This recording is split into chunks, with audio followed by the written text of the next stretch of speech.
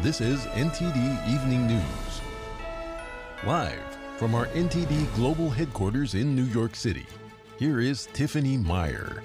Good evening, and thank you for joining us tonight. Judge Juan Merchan, who is overseeing Trump's so-called hush money case, says Trump can testify on his own behalf. Merchan started the trial day today by saying that the gag order on Trump does not prevent him from testifying.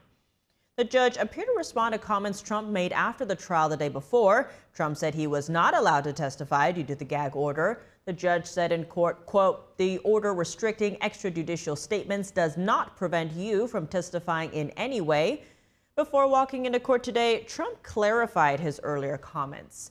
He said that the gag order doesn't stop him from testifying in the case, but instead stops him from talking about people and responding when they say things about me.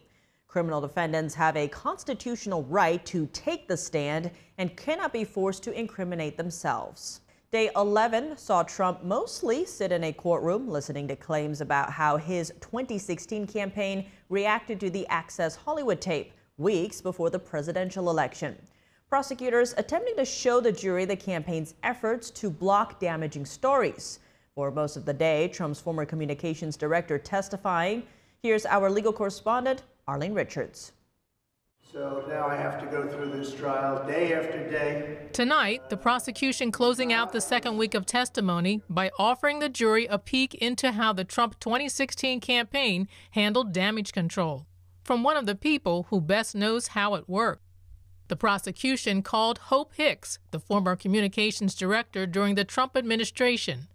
Hicks confirming she helped to suppress negative stories about Trump ahead of the 2016 election, and that she mobilized the entire team after learning that a damaging Access Hollywood tape would soon be released. What is the Access Hollywood tape? In 2016, shortly before Trump was elected president, the Washington Post released a video of Trump making lewd remarks about women. Hicks testified that before it was released, she received an email from the reporter who would later publish a damaging article asking for comment. She forwarded the news in an email to senior campaign staff and wrote, "Deny, deny, deny." The prosecution looking to show the jury that the campaign was more than willing to bury damaging stories. At the heart of this case is the $130,000 payment to Stormy Daniels. The district attorney says Trump tried to cover it up to influence the campaign by labeling reimbursement payments to Michael Cohen as legal fees. But Hicks later confirmed the defense's argument that Trump was concerned about his family's reaction, at one point saying President Trump really values Mrs. Trump's opinion, and that he was concerned about what the perception of that would be. Hicks couldn't offer the prosecution any testimony on the actual crime the former president has been indicted for, which is the way his payments to Cohen were documented on his internal records. Arlene Richards, NTD News. The Bureau of Labor Statistics just released April's jobs report, showing the economy added just 175,000 jobs last month, lower than what experts predicted. This marks the slowest growth since October. Economists have been anticipating a slowdown in the labor market from the pressure of high interest rates. Meanwhile, the unemployment rate ticked higher from 3.8% to 3.9%. April marked the 27th consecutive month the jobless number stayed under 4%, a streak last seen in the late 1960s. Annual wage growth also slowed to 3.9%. It was the first time this figure fell below 4% in nearly 3 years. President Biden and former President Trump clashing in their reactions to the new jobs report. NTD's White House correspondent Iris Tao has more.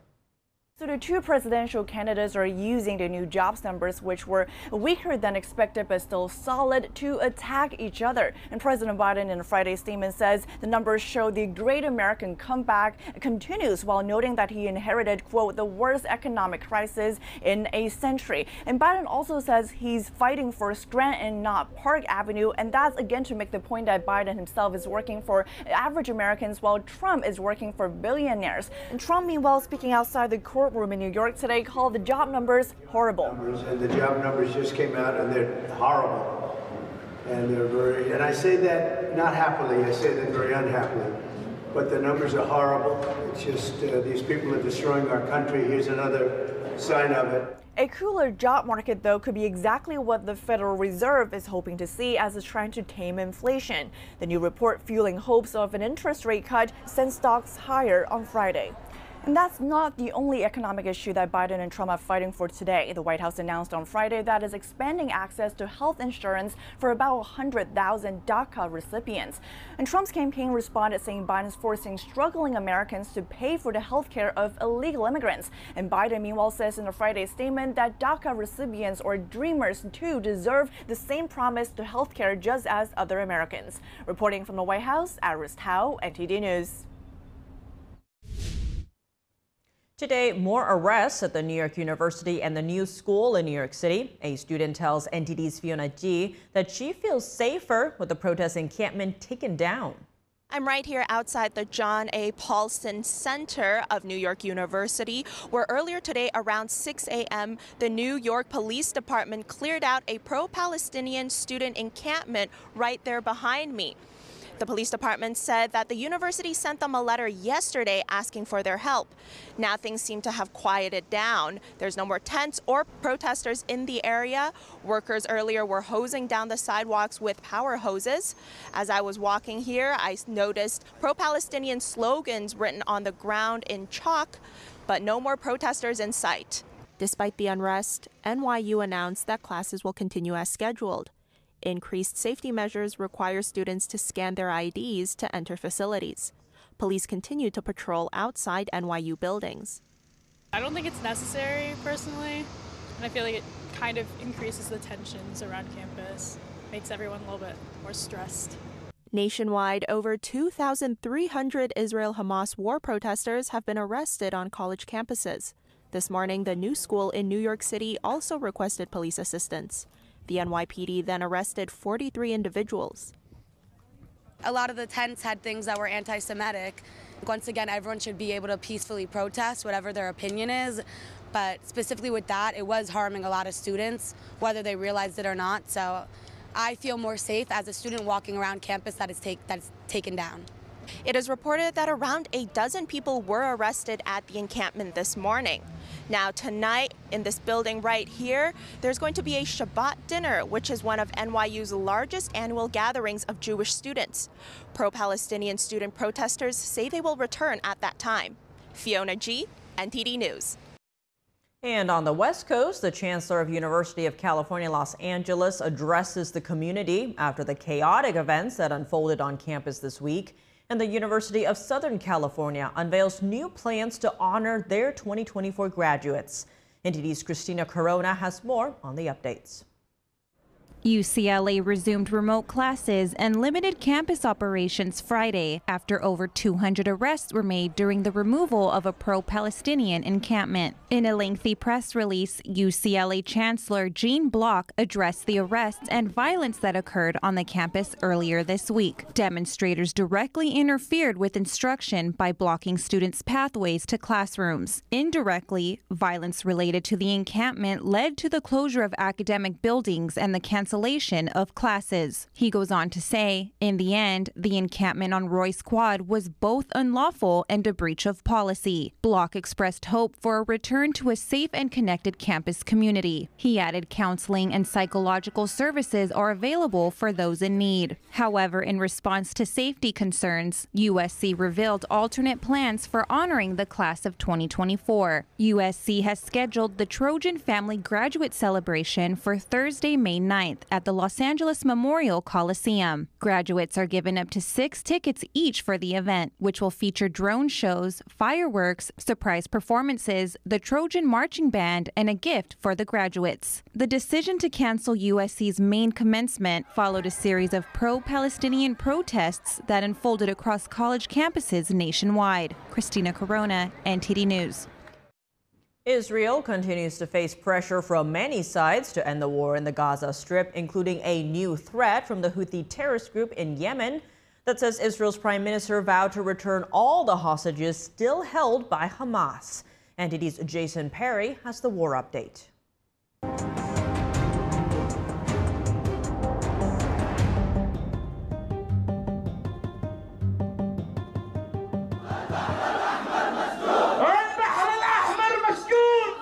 As protests spread across American universities, tens of thousands took to the streets in Yemen on Friday in support of Palestinians in the Gaza Strip.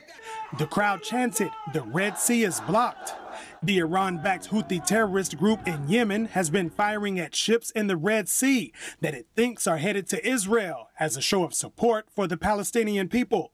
During the rally, a spokesman for the Houthis said that if Israel proceeds with ground operations in Rafah in the southern Gaza Strip, then the Houthis would expand their operations.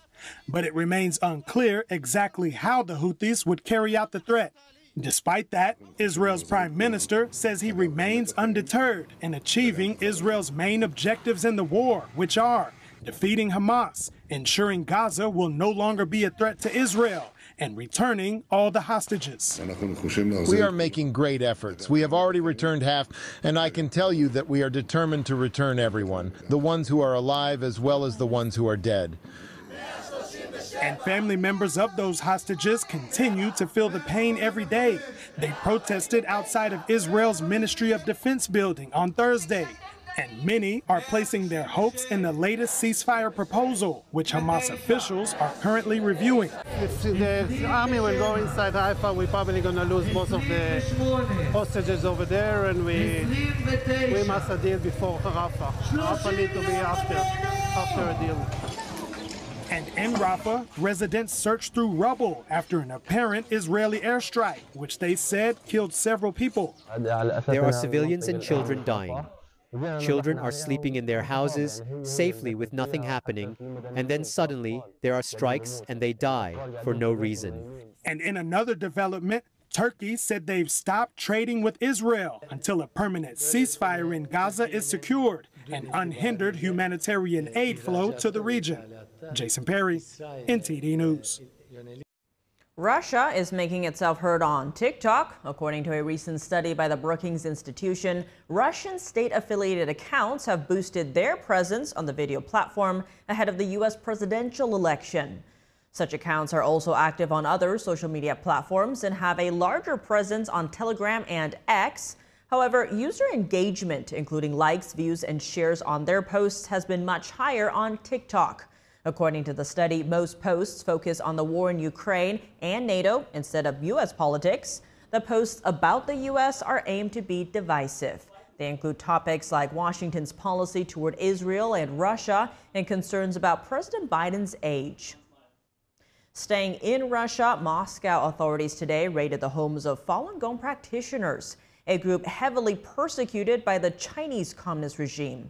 The White House National Security Council just put out a statement. Quote, "The United States has continued to speak out against religious persecution of groups, including the Falun Gong." It adds, "We are concerned about this, whether it happens in China or Russia or elsewhere in the world." Falun Gong, also known as Falun Dafa, is a traditional Chinese spiritual practice based on the principles of truthfulness, compassion, and forbearance. The home search is just the latest in Russia's escalating campaign targeting Falun Gong amid the country's closer ties with Communist China. Joining me now to discuss the home raids is Levi Browdy, Executive Director of the Falun Dafa Information Center, which just put out an urgent appeal about the detained practitioners. Levi, thank you so much for joining us. Great to see you again. To begin, what exactly happened in Russia and who are the people arrested? Well, it looked like essentially home raids, and we know this because there's very clear footage that's been going out over Russian state-run media and other news outlets. So they've made very big news about this, but they basically banged in the doors of several residences of people who practice Falun Gong in Russia, brutally kind of manhandling them to the floor, arresting some of them. I think the footage that you're showing here, they had grabbed actually a young man who happens to be the brother of a Falun Gong practitioner, not a Falun Gong practitioner. But this is a very aggressive, far more than we've ever seen in any other country outside of China, effort to arrest some Falun Gong practitioners. And Levi, in your view, why did Russia do this? Well, I think the most obvious reason would be, going after Falun Gong internationally, certainly in China, but internationally, has always been a top priority of the CCP. And so one of the best ways to get in the good graces of the CCP is to malign Falun Gong, is to go after Falun Gong. And clearly that would be one motivation, probably the top motivation for doing anything like this, because these are really just, again, there's people that are meditating, learning principles to try and help themselves be a better person. Really, the only viable reason would be some sort of attempt to befriend and strengthen a tie with Beijing. Zooming out a bit, Russia's war against Ukraine has caused a much larger rift between Russia and the West. Now, a result of this has been growing ties between Russia and China. Levi, on that note, talk to us about the risks associated with countries deepening their ties with the Chinese regime. Well, the pattern is very clear, whether it's been the series of countries of the Belt and Road Initiative over the last many years. The math is very simple. The closer a country gets to the CCP, the more they are apt to misbehave on the international stage, whether it's, breaking down homes and violating the freedom of speech, the freedom of belief of people in Russia, or other activities. That math has always been very simple. The closer regime is to China, the more they are apt to act like the Chinese regime, going after dissidents of the Chinese regime, going after people who are speaking out against the tyranny of the CCP. And unfortunately, I think that's what we're really seeing here in Russia. On that note of what we're seeing in Russia, where could this lead? What's the impact? What is likely to happen next here? Well, I think two things come to mind. First is the freedom of belief and speech of Russian people. If they're going to use some of these vague sort of rules that have been put in place over the last several years, but they're using against the Falun Gong practitioners here, I don't think anybody's safe. Because again, if they're going to go after peaceful meditators, who else might they go after? So I think that's one problem. And the second problem is that as countries, again, get closer to China, if they start to behave more and more like the CCP, that's really bad for the rest of us on the international stage. If you have more countries behaving like that, we're going to have a much, much bigger problem. We already have our hands full with the CCP and the transnational repression it propagates. If other countries start behaving in kind, I think we're all in real trouble. Levi Browdy, Executive Director of the Falun Dafa Information Center, thank you so much for joining us. Thank you. Welcome back. I'm Tiffany Meyer. Democratic Congressman Henry Cuellar of Texas and his wife have been indicted on conspiracy and bribery charges. The Justice Department says the case involves the couple's ties to Mexico and Azerbaijan. The indictment says Cuellar and his wife accepted nearly $600,000 in bribes from an Azerbaijan-controlled energy company and a bank in Mexico from 2014 to 2021. In exchange, Cuellar allegedly agreed to help Azerbaijan and the Mexican bank by advancing their interests in Congress. Cuellar was at one time the co-chair of the Congressional Azerbaijan Caucus. The indictment says Cuellar agreed to influence bills favorable to Azerbaijan and deliver a pro-Azerbaijan speech on the House floor. Federal disclosures show that the congressman traveled to Azerbaijan in 2013. 2 years later, Cuellar's office announced an agreement between a Texas university and an organization called the Assembly of Friends of Azerbaijan. The Justice Department said the couple surrendered to authorities today and were taken into custody. Famed attorney Alan Dershowitz talked to NTD's Kelly Wright, the host of America's Hope. Dershowitz says Trump's so-called hush money trial is a case about a non-crime, and the criminal justice system is being weaponized against the former president. You've defended Donald Trump before, the former president of the United States. He is facing a lot of legal trouble as he continues to be the front runner for the Republican Party, the presumptive nominee. What's happening in his legal quagmire? Well, I wrote a whole book on that called Get Trump. It's not my title. I got it from the Attorney General of New York and the District Attorney of New York, both of whom campaigned on the promise essentially to get Trump. So the legal system is being misused horribly in New York, in Georgia, in Florida, and in the District of Columbia. And I'm not a Republican. I did not vote for Trump in the last election. I don't know who I'm going to vote for in this election, but I have an open mind. But this is not about politics for me. This is about the rule of law. And today it's used against a Republican nominee. Tomorrow it can be used against a Democratic nominee. And the day after it could be used against you and your family. So We have to protect the rule of law, even based on selfishness. You know, if we don't protect it for others, they won't protect it for us. And would you say that all of the recriminations coming against Donald Trump from the legal system, including judges trying to actually force him to be quiet with a gag order, a $9,000 fine, is any of this fair to the former president of the United States, who right now is like any average human being facing a legal system that is coming against him in multiple states, as you just stated? Utterly unfair. If they wanted to have a gag order, they should have postponed it until after the election. You don't have a gag order on somebody who's running for president of the United States. A gag order that allows Michael Cohen, his main adversary, to attack him every day, and he's not allowed to respond or not allowed to campaign. I mean, he's entitled. I mean, President Biden made a joke about him at the journalist dinner. He's entitled to respond to that. The marketplace of ideas requires that every accusation, every statement be responded to. And so the gag order is utterly unconstitutional. The trial is based on a non-crime. The only purpose of the trial is to gag him and to keep him in court to prevent him from campaigning. That's the goal, and it's working. And we have some breaking news. The president of Columbia University broke her silence on the protests. In a video message, she said the past 2 weeks were among the most difficult in Columbia's history. She went on to say, quote, "The turmoil and tension, division and disruption have impacted the entire community, and that students paid a high price by not being able to attend classes or stay in dorms." The president said Columbia should be a community that feels safe for everyone, and that the protesters crossed the line with the occupation of Hamilton Hall. She said this puts students at risk.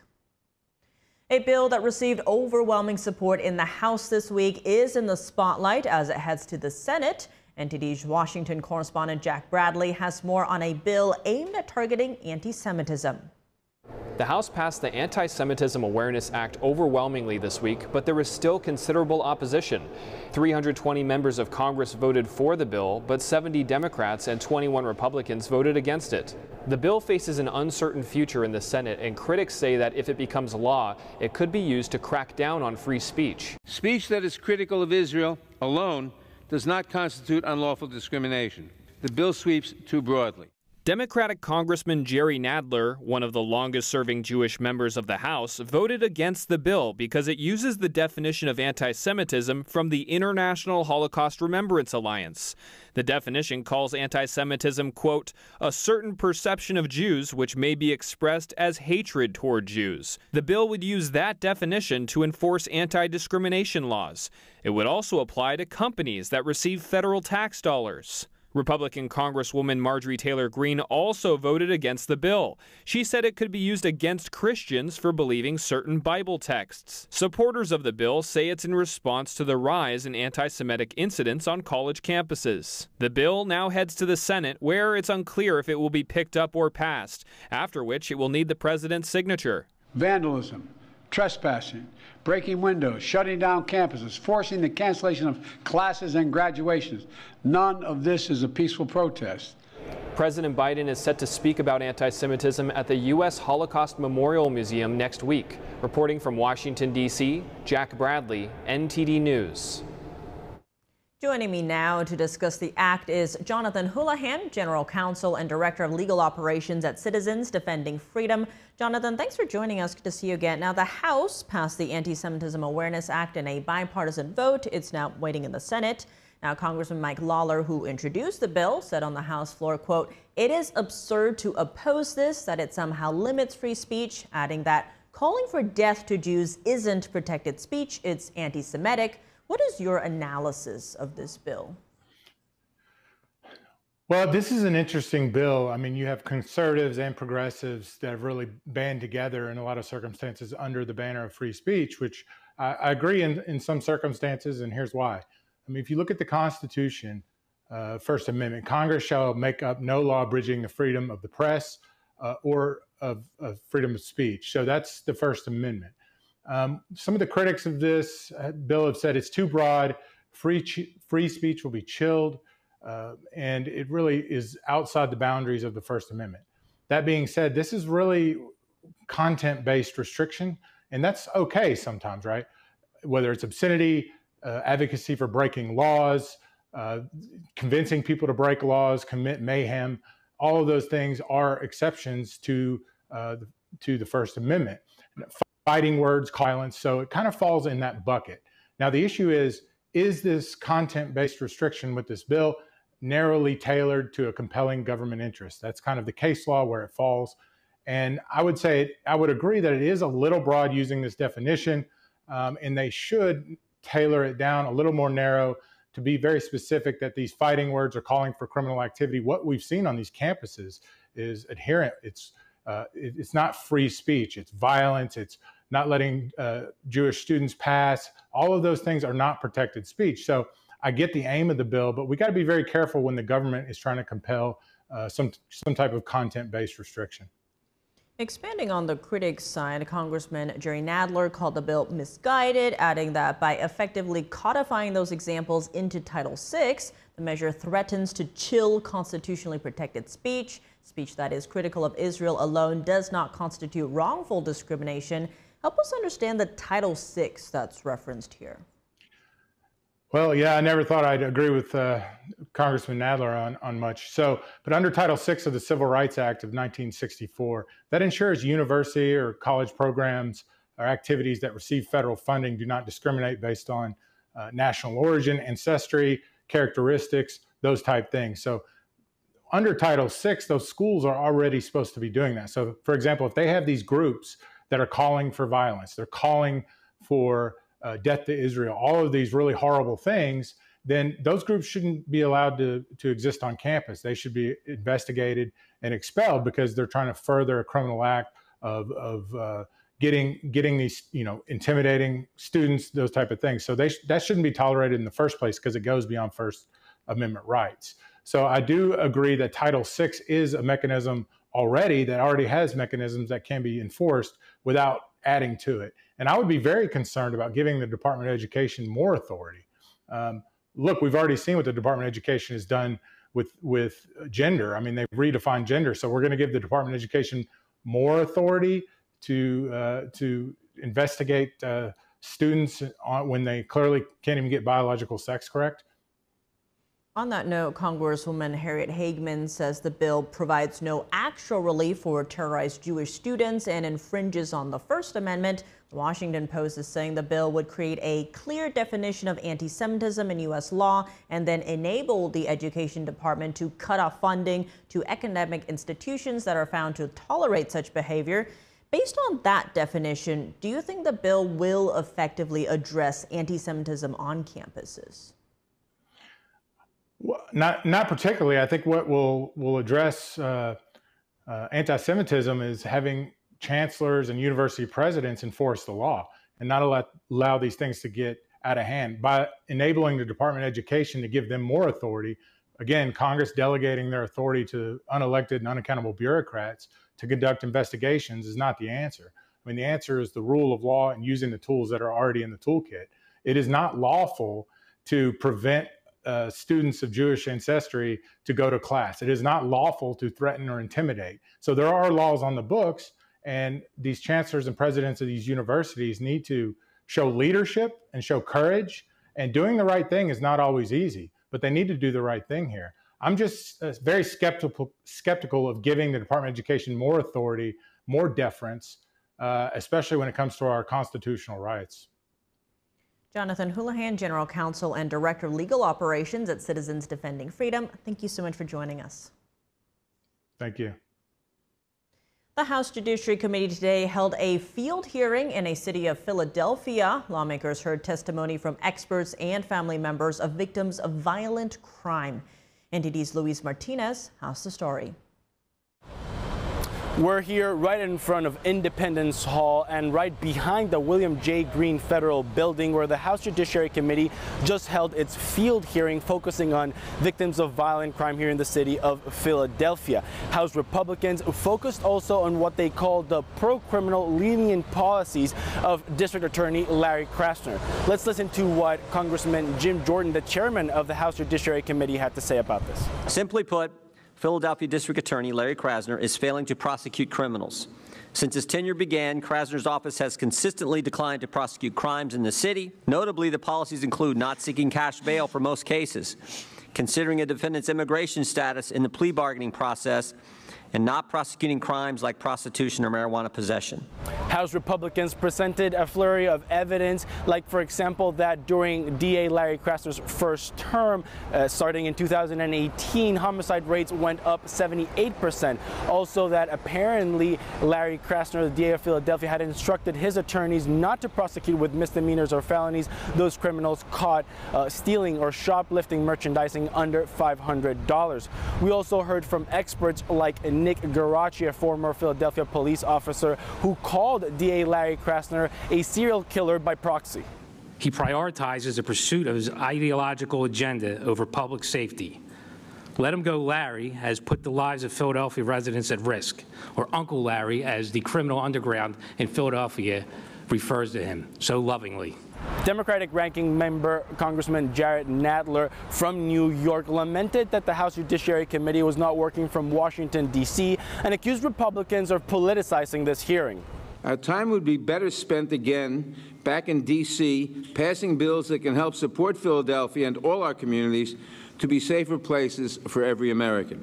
We also heard from Congresswoman Mary Gay Scanlon, the Democrat from Pennsylvania, who accused House Democrats of hosting a traveling circus.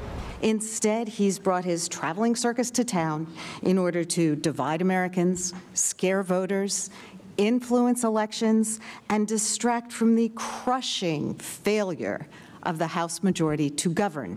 Republicans and Democrats threw competing statistics throughout the hearing, but one statistic that held firm was last year's murder rate. In Philadelphia in 2023, over 400 people were violently murdered, which is of serious concern to local authorities. Reporting from Philadelphia, Pennsylvania, Luis Eduardo Martinez, NTD News. TD Bank was allegedly involved in moving fentanyl money for Chinese money launderers. This is according to a Wall Street Journal report. Federal agents say tactics being employed here have become more sophisticated. NTD's Dave Martin has more. TD Bank helping China launder fentanyl money, according to the Justice Department. The Wall Street Journal reports an operation was uncovered in New York and New Jersey, which laundered hundreds of millions of dollars in illegal drug money via TD Bank and other banks. This is according to court files and people in the know. Chinese money laundering organizations have gotten very good at shielding ill-gotten gains.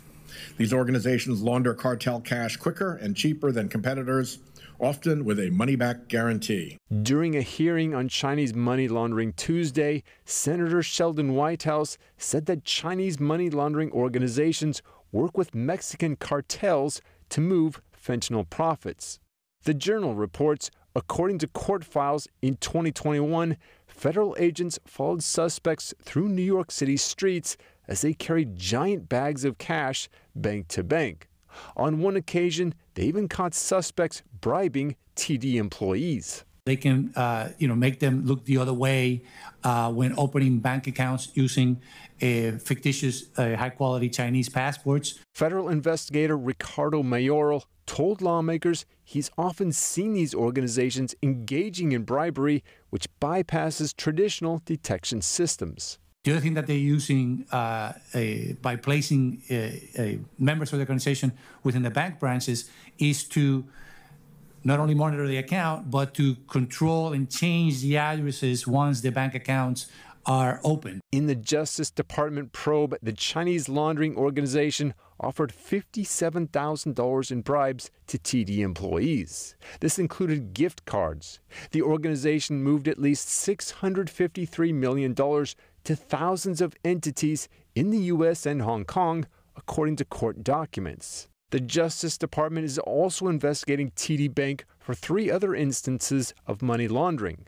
A Canadian regulator fined it nearly $7 million on Wednesday. TD Bank said Thursday it's cooperating with law enforcement and strengthening its anti-money laundering program. This is Dave Martin for NTD News. Welcome back. I'm Tiffany Meyer now for your sports news. We're joined by NTD's Dave Martin. Dave, a lot happening in sports, but let's start in the NBA, where the Lakers fired head coach Darvin Ham today. Was this an expected move? Well, it was certainly a long-rumored move. Ham was their head coach the last 2 seasons. They made the playoffs both times as a 7 seed.